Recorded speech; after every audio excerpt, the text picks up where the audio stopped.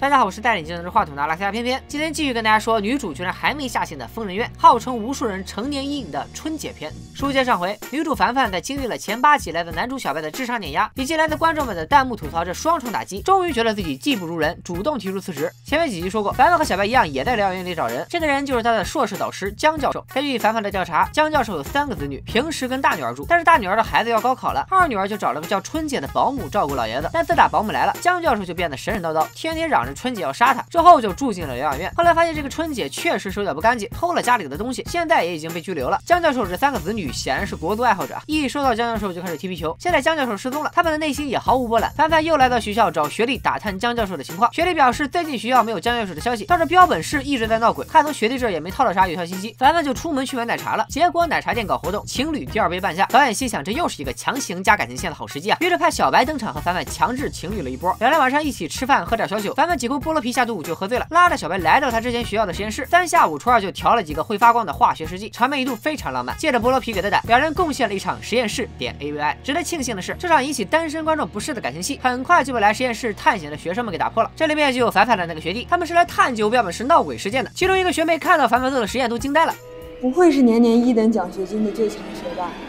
他随便做几个实验就跟加了特效一样。这个群演的工资不想要了吧？咋把实话给说出来了？凡凡表示自己也想加入年轻人的夜生活，其实是想支开学弟他们，让小白溜走。谁知道探险的时候真的有灵异事件发生，比如大部队的人突然一个个消失，再比如楼梯上掉下来个绷带，凡凡捡起来之后，绷带又突然被一股力量扯回去啥的。结果你猜怎么着？原来是学弟为了表白烘托气氛闹着玩呢，而女生居然就这么答应了。这要是在现实中这么个表白法，早就被人打死了吧？就在大家发现是虚惊一场，松了一口气的时候，却发现本来早该锁上的标本室现在居然还亮着灯。相信你们也猜到了，这个灯是江教授开的。从疗养院逃跑后，他就一直躲在标本室。此时的小白也找到了躲在柜子里的江教授，在众人的劝说下，江教授成功出柜。可是他却不想回家，因为他的家人压根儿不相信他的话，而且回家很有可能会被那个叫春姐的保姆杀掉。凡凡只能先把江教授带回疗养院。带回去的路上，江教授做了一个噩梦，自己在讲课的时候，一个低着头的学生在一个劲儿的笑，结果学生一抬头，居然露出了全场 MVP 春姐的脸。接着就到了本集中最恐怖的片段，江教授发现除了自己，没有人能看到春姐，而春姐正在一边微笑一边向他逼近。江教授撒丫子就跑，想坐电梯离开，却发现电梯空层了。转头一看，春姐的脑袋被放大了几10倍，正伸着舌头对自己发射死亡凝视。还没等江教授回过神来，他已经被春姐推下了电梯。惊醒后的江教授不断重复着说春姐要杀自己，小白安慰他春姐已经被拘留了。江教授这才乖乖回到疗养院。把江教授哄睡之后，小白和凡凡打了个电话，聊到了自己的通感超能力，被突然出现的李医生听到了。李医生似乎对超能力很感兴趣，但小白明显不愿意向李医生透露太多。李医生见状只能转移话题，让小白多关注一下自己另一个逃跑的病人杜东。自己之所以不去找，是因为分身乏术。大家还记得吗？上一期李医生戴眼镜和没戴眼镜完全是2个人，这句分身乏术会不会是某种暗示呢？咱们接着往下看，凡凡继续找江教授的家人询问情况，但他们都表示这一切都是老爷子想太多。春姐虽然偷东西，但在照顾老人方面还是很专业的，毕竟是在软件上找到5星好评的保姆。凡凡回家后下了那个软件，果然发现了蹊跷，一个专门照顾老人的保姆居然没有1单超过1个月。他把这些信息同步给了小白，碰巧也被小护士看到了。小护士开始给小白科普，现在社会上确实存在黑心保姆，他们会故意选特别老的老人照顾，因为很有可能做到一半老人就去世了，这样自己不但能拿到全部工资，有些子女还会给发白包。小白受到启发，春姐不可能运气那么好，每次都能遇到1个月就结束的单，所以真相只有一个，春姐是个变态杀人狂。既然等不到老人死，那就自己把老人弄死。为了查明真相，小白对江教授使用了通感，进入了他的梦境。看到有一次江教授醒来，春姐正在偷吃做好的菜，吃就算了，还吃了又吐，吐了又吃。但当江教授制止家人吃菜的时候，没有人听他的。还有一次吃饭的时候，发现碗里全是空的，除了江教授自己，其他人都吃得津津有味。他进屋后还发现春姐正在偷东西，想要告诉家人，自己却发不出声音。等江教授再次醒来，春姐更是变本加厉的直接往他的粥里倒敌敌畏，但是自己这回不但发不出声音，连动都动不了了。最后甚至整张床都变成了春姐的大脸。通感结束后，小白立马报了警。没过多久，他就拿着一张报纸找到江教授，报纸上赫然写着杀人保姆中漏网，或已谋杀10位老人。看来这个春姐真的是个连环杀手，而且这也不是他第一次作案了。小白还表示春姐已经被判死刑。江教授长舒了一口气，叫小白通知家人来接自己。小白的表现很奇怪，他只说让凡凡去问一下。镜头一转，凡凡找到江教授的家人，可是大家都不愿意把老爷子接回家，直到江教授的孙子道出了真正原因。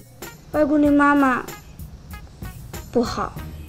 难不成真正有问题的是江教授自己？小白明白江教授很有可能只是表面上的弱者，毕竟亲情出现裂痕是一个巴掌拍不响的。对于孝顺这件事，小白还提出了他自己的观点。谁告诉你听是子女就必须要孝顺父母的？所谓的孝道就是一种道德绑架，爱是不言而喻的，也是不需要去强迫的，爱是发自于内心的行为。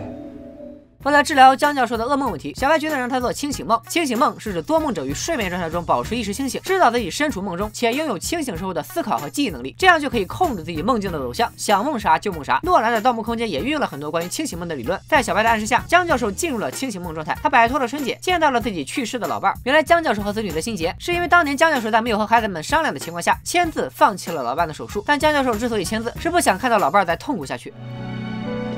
老伴儿，我想你了，我想去找你。现在不是时候，老江，不着急。你现在想见我，随时都能在梦里见。死亡带来最大的痛苦，都是给活着的人。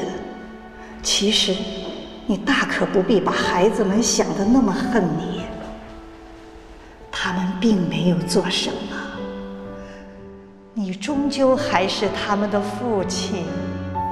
在和老伴的聊天里，江教授想明白了很多事，他决定不回家麻烦子女了，自己一个人搬到学校的职工宿舍。既然相处只能带来不愉快，还不如给彼此一些独处的时间。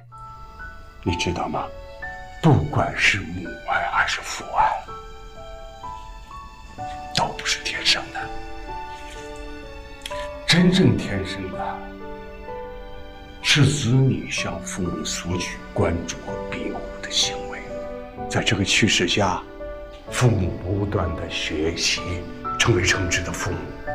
在刚做疯人院的时候，春姐这一集是呼声最高的，这也确实是该剧最恐怖、最感人也最发人深省的一集。这里提一嘴，春姐的扮演者名叫高玉林，没错，是个男的。不得不说演技炸裂，虽然全片没有一句台词，但短短2集就喜提了大家心中恐怖阴影的 C 位。春姐的故事是根据真实事件改编，那个毒保姆不仅曾经犯过盗窃罪，还在1年半内作案10起。那在片中，春姐是真的杀了人吗？片面倒觉得未必。首先，在江教授看完报纸之后，问小白为啥子女们来接自己，这时小白的表情很奇怪，因为按理来说，正常子女发现自己之前确实误会了老爸，自家保姆确实是杀人犯，在看到新闻后肯定会第一时间联系老爸，所以有可能报纸是小白为了消除江教授的心结伪造的。还有学法律的朋友说，假设春姐真的杀了人，走完司法程序得到审判结果，怎么着也得小1年，人家小白总共就实习1个月，春姐被判死刑发生在小白的实习期内，所以在时间线上这件事是不成立的。但偏偏认为春姐是真实存在的，毕竟江教授的家人确实请过保姆，所以春姐应该只是偷盗，并没有杀人。江教授的所有恐惧都来源于自己的幻想，春姐可能就是个给江教授家庭问题背锅的。这么想想，春姐还挺无辜。另外有个镜头，小白 T 恤的后面印着对梦境有着深入研究的心理学家弗洛伊德，有没有可能也是在暗示春姐杀人只不过是江教授心理问题在梦中的投射？不过导演原话说过，这是一个开放式的结局。如果你是唯物主义，那这事儿就存在；如果你是唯心主义，那这就是江教授自己的臆想。所以如果大家独立思考后得出的结论，也欢迎跟别人讨论。其实剥开恐怖的外衣，这一集探讨的是孩子与父母之间的关系。从江教授老伴口中我们可以得知，江教授从小就没有得到父母的爱，看来他现在之所以和孩子关系恶化，也是因为自己童年时家庭关怀的缺失。片中借男主之口表达了一种观点，真正的爱是一种自主行为，是不需要被强迫的。所有弘扬的孝道都是一种被迫的爱的教育，换句话说就是道德绑架。不知道大家认不认同这个观点？如果你有不同的见解，也请留言告诉我。疯人院的播放量是一集比一集少啊，到底要不要弃坑呢？